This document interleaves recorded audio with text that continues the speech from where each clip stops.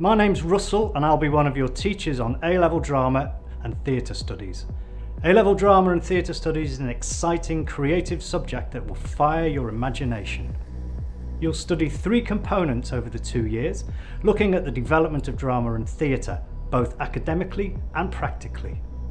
You will explore different play texts through practical workshops, either as an actor or a director. Alongside this, you'll study the historical and social background to playwrights and practitioners and discover their working methods. Will I go on any trips? We will attend live theatre events across the academic year. Alongside this, there'll be an opportunity to spend a couple of days in London just before Christmas, watching West End shows and attending workshops with industry professionals. We are in the planning stage of organising a unique trip to either Paris or New York for next summer term. How will I be assessed?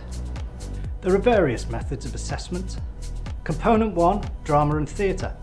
This is a 3-hour written exam at the end of your second year of study, which is then marked by the exam board. This is worth 40% of the whole qualification. Component 2, Creating Original Drama. This is practical. You'll work towards creating a piece of live performance influenced by the work and methodologies of one prescribed practitioner. You have to keep a working notebook of the process, which counts towards the final grade. This work will be marked by your teachers and moderated by the exam board. This is worth 30% of the final A-level grade. Component 3, Making Theatre. This is another mainly practical-based component. We'll explore through workshops extracts from 3 different plays.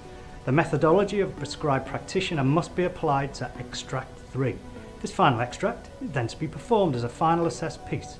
You may contribute as a performer, designer or director. Alongside this, you must produce a reflective report, analysing and evaluating your theatrical interpretation of all 3 extracts. And again, this is 30% of your final A-level grade. What are the entry requirements? At least 6 GCSEs at grade 5 or above in a good range of subjects, including both English and mathematics. Additional entry requirements for the course are a minimum of grade 5 in a performing arts related subject, such as GCSE drama, is preferred. In exceptional circumstances, we will consider students without sufficient GCSEs who have a proven record in performance or a portfolio of design work demonstrating real capability in the area. Where could this subject lead?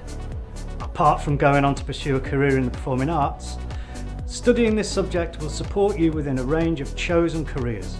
Combined with other A-level subjects, you will be able to progress to university. Employers value the transferable skills that you will develop while studying A-level drama and theatre. Working to strict deadlines, creative problem solving, being able to articulate concepts and theories, working as part of a team, having the ability to stand up in front of an audience. The opportunities are boundless. I hope you found this useful and please contact us if you have any questions.